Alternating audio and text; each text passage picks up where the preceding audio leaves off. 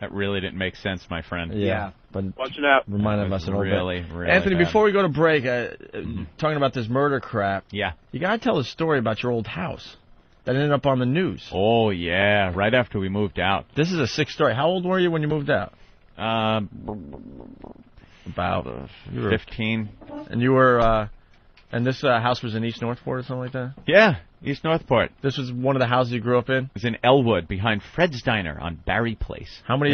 Look it up. How many years were you living there?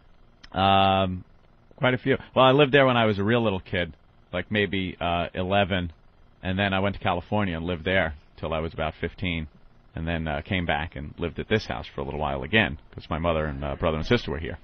So we moved out, and a nice family moved in. I guess it was a father who had custody of his two kids, a boy and a girl, son and daughter. About, I guess the son was, I'm guessing, probably 9 or 10, and the daughter was 12, 13, somewhere around there. And I just want to paint the picture. This was the house where you had the Christmas tree and all the presents for everybody. Some of the best childhood memories ever. It was really nice. We had... when you think about your childhood, this is the house, pretty much? The house. Oh, you have to take a leak? No, there's some people in the studio. I'm thinking a celebrity. Yeah. Who is it? That's George Foreman? George Foreman's here? Yeah, great. I know. We'll talk about but Anthony's got to finish his story, and I have to take a leak so bad that I'm getting nauseous. Uh-oh.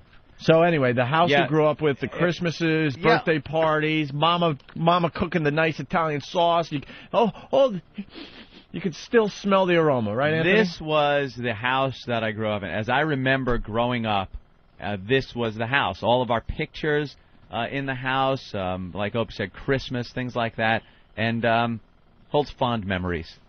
And right after we moved out, this family moved in, this man and his son and daughter.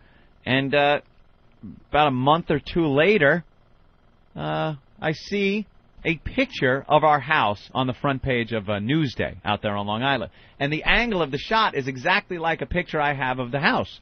It's like, and I'm thinking, why is the picture I took of the house in the newspaper? But it was just, the news had taken a picture from the same angle. Very nice house.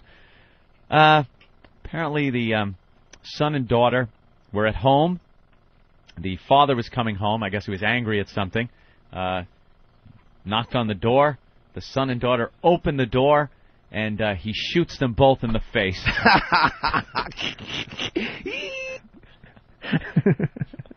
Shoots them both in the face, where they died on the linoleum that me, my brother, and Mommy put in the front foyer.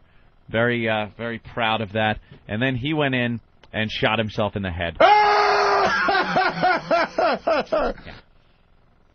There it was. My happy little house. And you saw, like, your house on the news and all that, right? Oh, yeah, it was on the news. They're bringing the bodies out. That's awful. My house. House I grew up in. Right there on Barry Place. Mm-hmm. All right. We got to find that we got to find that story. Oh, find the story. Yeah. It's got to be online somewhere. A long time ago. All right, we really got to take a break. We got to take leaks. We got to see what George Foreman's about.